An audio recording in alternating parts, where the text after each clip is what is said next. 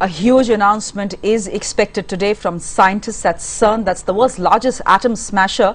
It may solve a decades-old puzzle, almost 50 years old, about the nature of matter. Physicists say they have all but proven that the God particle exists and now claim to have data that shows its footprints and shadows. The particle, which has never actually been glimpsed, is a subatomic particle that explains why objects have mass and why some may have more than the others. If scientists can confirm its existence, today's announcement will of course rank amongst the most important scientific breakthroughs of this century.